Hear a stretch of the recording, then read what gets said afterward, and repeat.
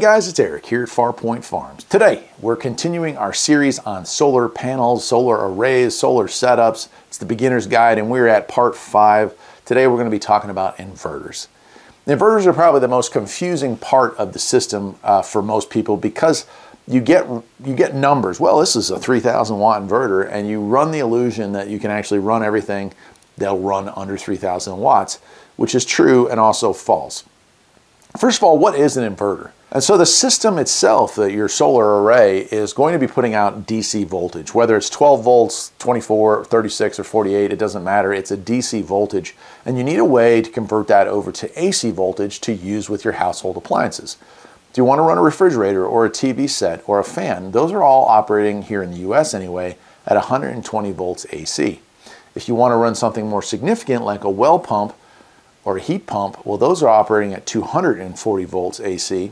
And so you need an inverter capable of converting those voltages from 12 or 24 or 48 to those higher AC voltages. That's what an inverter does. It's a little bit confusing because you can go out and you look online and you say, well, look at this. This is a 3,000 watt, 120 volt converter or inverter. And so, well, I'll just pick that up and that way I can run everything.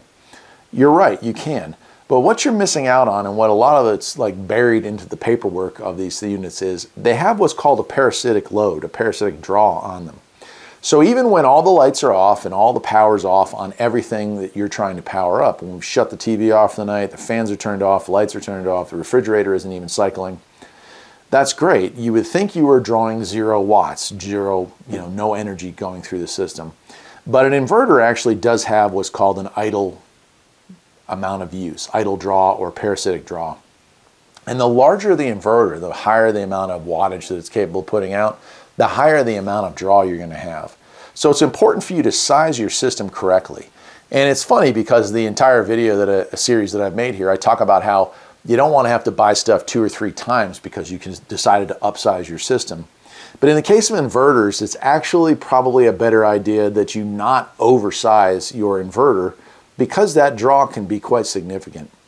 Purchasing a 3,000 watt inverter will run everything in your house, no problem, but it's also going to have an idle load of about 100 watts. That's a lot of juice. Take 100 watts times 2,400 watt hours, you're burning up a lot of energy. That's a lot of energy. That is many hundred amp hours of storage that you're going to have and a whole lot of solar to recharge it. So it's important not to oversize your inverter. For instance, if I were going to set up a small car camper, a van camper, right, and I had 200 watts of solar on the roof, and I had a 100 amp hour battery and a small PMW or PWM controller, I would probably want to get something in the 800 watt range as far as an inverter goes. If I was going to be operating a full-size RV and perhaps I had 400 watts of solar coming in, I had an MPPT controller and I had 200 amp hours worth of batteries, well then maybe I would consider moving up to a 1,500 watt. With 1,500 watts, you can run a microwave, you can run a blow dryer, you could run a coffee pot, you can pretty much run all household appliances that are high draw appliances. You can't run them all at the same time, but you could run them.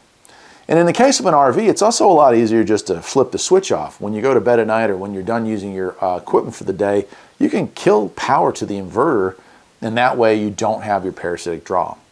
But when it comes to whole house systems, partially like what we're going for, which is a hybrid system where we'll still have power coming in from the grid, but we'll also be running mostly off-grid through the solar setup, that static, that idle current, which is 100 watts an hour, for a large system like the one we're installing, it takes a lot to overcome.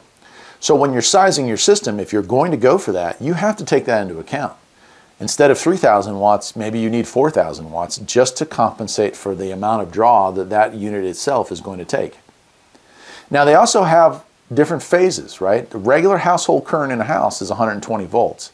If you're just going to be running a few items, and the original setup we have, which is 1,200 watts of solar, we have a 2,000 watt inverter and it runs just 4 or 5 outlets on one side of the house. We run some of the equipment we need and it works fine. But if I want to run the well pump, and it's a big deal to run a well pump when the power's out, it's important to have what's called split phase wiring, and that adds a lot of cost. To get an inverter that offers split phasing means you're having two legs of 120. You end up with 240 volts. And you're set up more ready to hook up to what's called a transfer switch, which is something I'll get into in the next video, that allows you to move circuits on and off the grid as you need them. It's used for generators, for gasoline generators, diesel generators, but it's not commonly used for solar setups, as most people either are all the way on the grid, all the way off the grid, or what's called grid tie, which I'll get into in another video as well. I guess that'll do it. The only other thing I want to mention to you today is that in recent years, the inverter and the solar charge controller are now becoming more and more one solid unit. There are some advantages to that. I mean, lower overall cost when you just buy one unit. Less wiring means less issues with maybe having an accident or having something set up wrong. But the downside to them is that when one part goes bad, the whole system has gone bad. Where a charge controller could continue to charge batteries while you replace a failed inverter, or you could continue to run your equipment after a failed charge controller off of batteries while you wait for replacement. When both units fail because they're combined together, it's an all or nothing kind of event. It's just something to keep in mind. We are, however, going with a combined unit. I was lucky enough to get a hold of one that is a split phase 240. And of course, in another series altogether, you'll be coming along with me on that ride as we upgrade our system and I show you how to install all this stuff. That'll do it for tonight. The next part of this series is a shorter one. We'll be talking about transfer switches and home setups in particular. I hope to see you then. Take care.